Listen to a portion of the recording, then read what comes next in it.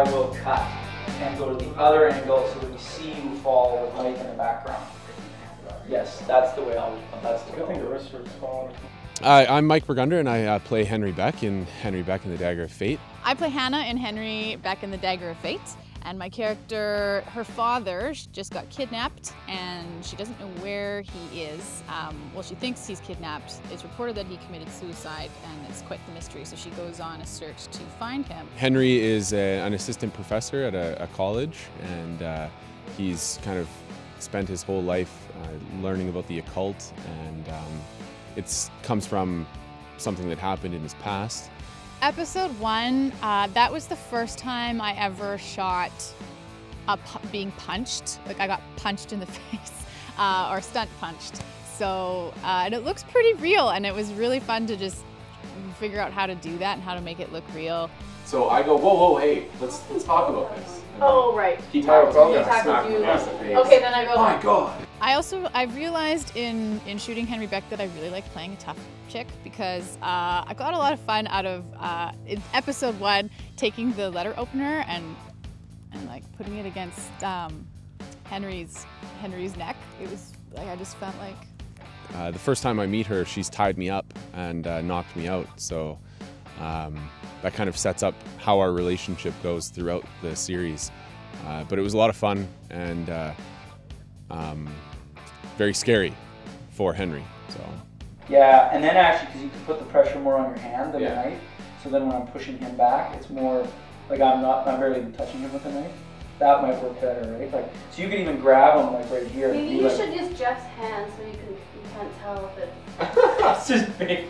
And then all of a sudden, when she's revealed, it's... Jeff's our hand double. For episode 1 was super fun to shoot, because that was the first time I got to work with a special effects makeup artist, and she created this creature called an eyeless, where she made skin that went over top of the character's eyes, and they wear these old school goggles on top, and so when the goggles fall off, you see these creepy eyes. And what a lot of people don't know is that it takes a long time to do it, so our Stu was actually in the makeup chair for about 6 hours getting this makeup put over his eyes. It's actually quite fascinating, and he totally played the character awesome. Probably, I think that one of the most memorable or comedic moments was the end of episode 1, when I'm attacked by the eyeless, and my reaction is to grab an hourglass instead of the knife that's sitting on the table, or the letter opener, sorry. And we kind of do this zoom in, and it's an homage to Quantum Leap, where I say, oh boy. And yeah, that was probably the funniest part of episode 1 that I still laugh about. And I say, but It's not safe. I have Malcolm's journal. What? Yeah. He sent it to me. and I'm not leaving here until I find out what happened to him. Okay, and then I give you a book. Yeah.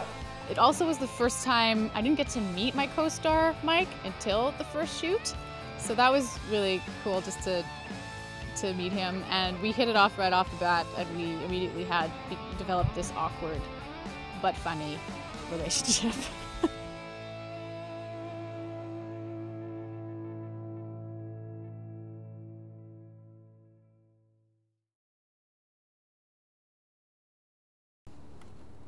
Perfect.